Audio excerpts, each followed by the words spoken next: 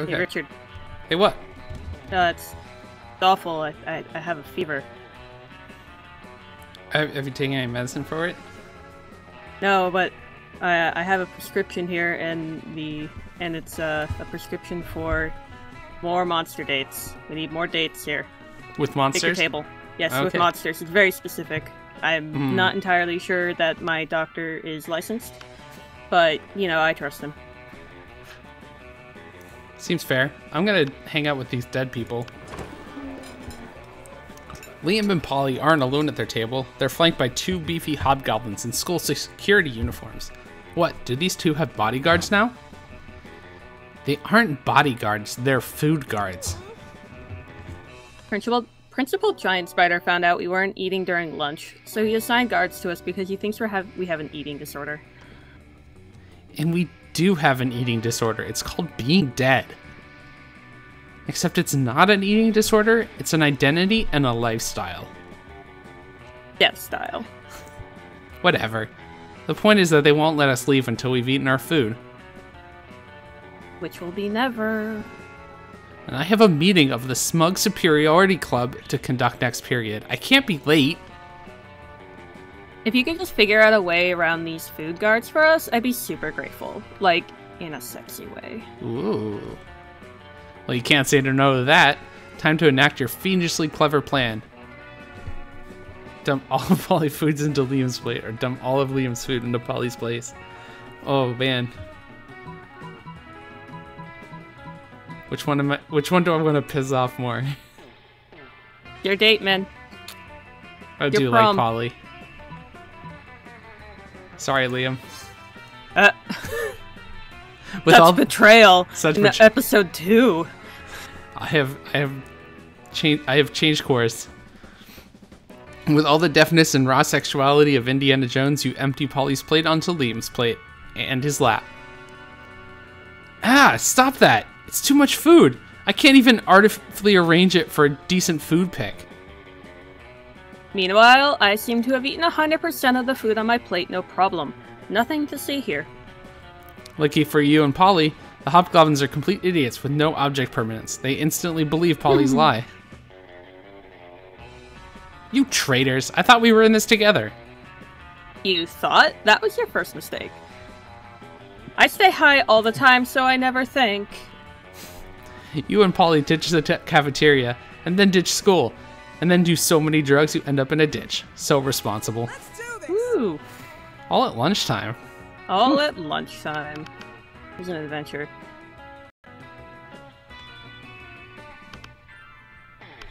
So who are you gonna sit with? Oh, I gotta go with Harry Boy. Harry boy, I'm a fuzzy boy. Vera's drinking her... Oh, that's you. Yeah, I coughed gently so the mic didn't pick it up maybe, but it probably did anyway, I don't know. Vera's drinking her customary lunchtime scotch because you can drink whatever the hell you want at this school, apparently. But Scott's not making it easy for her. Hey Vera! What you drinking? What?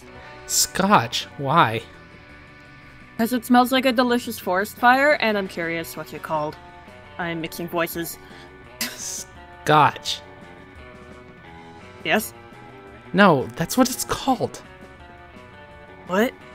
Scotch. Yes. No! I'm not saying your name. I'm saying the name of the drink I'm drinking. It's Scotch. It's mine? No, it's mine. Then why is it called Scott's? That's just what it's called.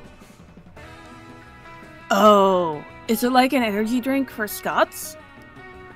I mean, it's like an energy drink for Scottish people. Hey, I'm a Scottish person.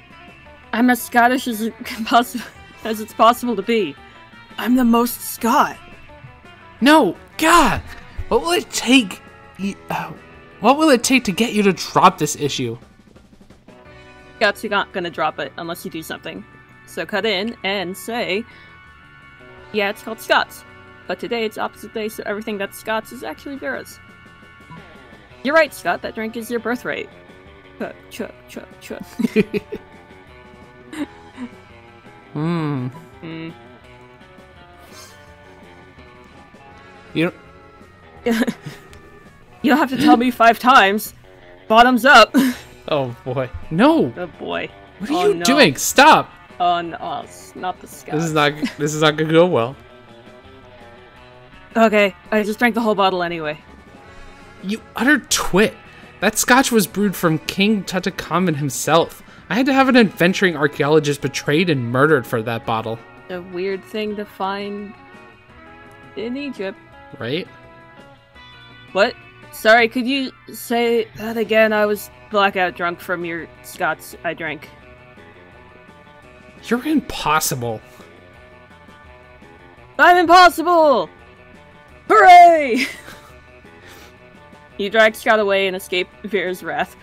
He spends the afternoon doing all your math homework for you. Turns out, Scott's way smarter when he's blacked out, apparently. Wow. Interesting. Wasn't expecting that. Let's change places.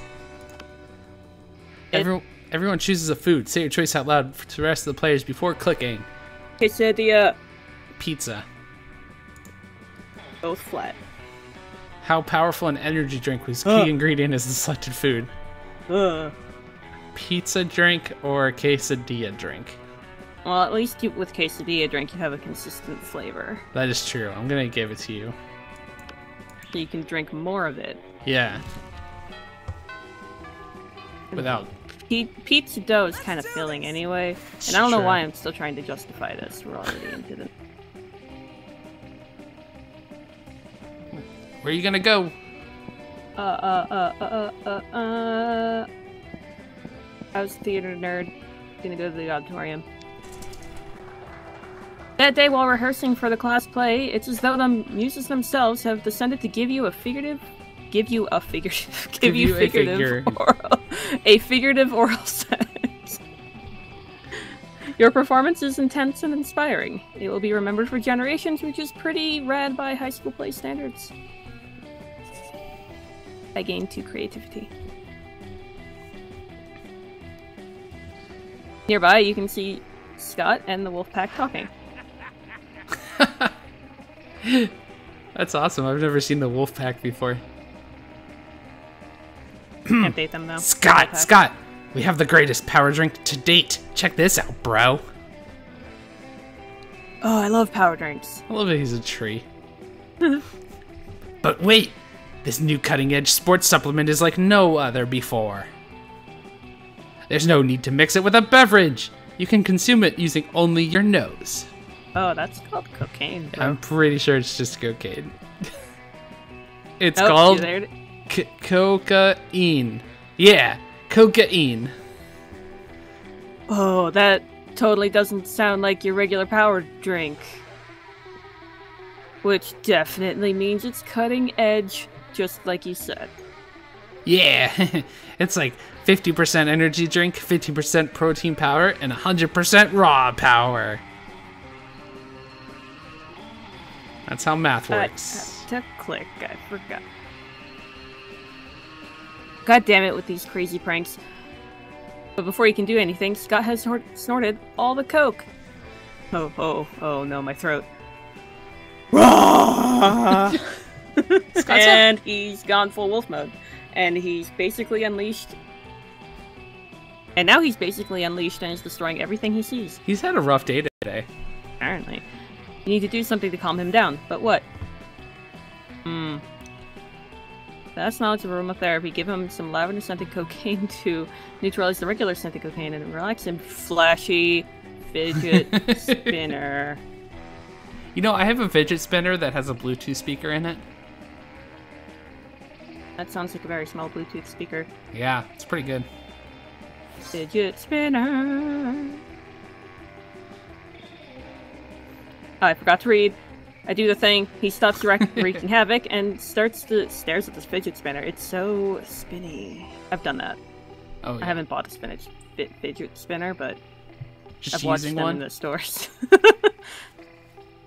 After a while, he reverts to his normal self, because everyone knows that cocaine triggers a werewolf transformation, but a fidget spinner can cancel it. Ah, of course. Bro, this thingy is the best thingy ever. It's like like a very safe and friendly shuriken. I keep it. How can you say no to that pair of puppy dog eyes? Hooray!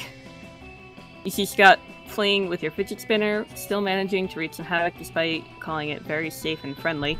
Clumsy, handsome Scott. You gain 2 charm, 1 smarts. Awesome. How is my turn?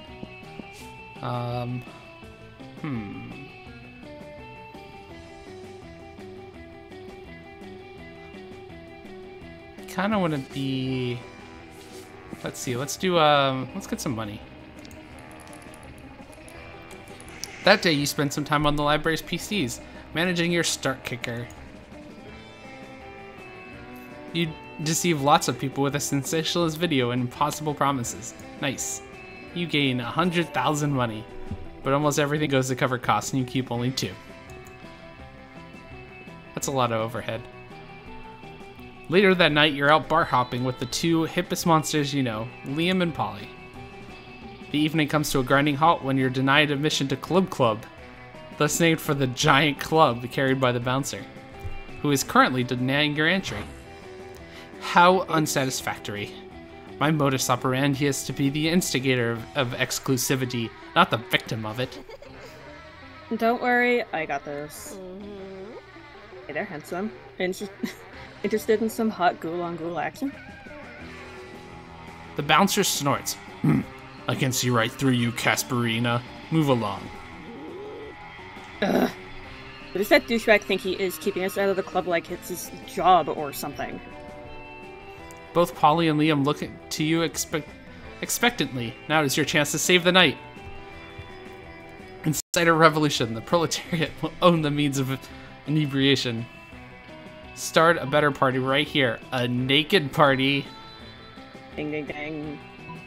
Am I fun enough to be a naked party though? Or bold enough? I think I'm gonna incite a revolution. You turn a nearby trash can upside down and use it as your podium. You talk of justice, you talk of revolution, you talk of affordable bottle service. Tears fill everyone's eyes, especially Liam's. On your signal, the waiting crowd rushes Club. The Bouncers Club is no match for the will of the people. Nice going! BRB gonna steal all the nice vodka while the bartender's still on fire. Was that Sergei Tostovsky's rallying speech from... Oh, I'm not even gonna try that. It was.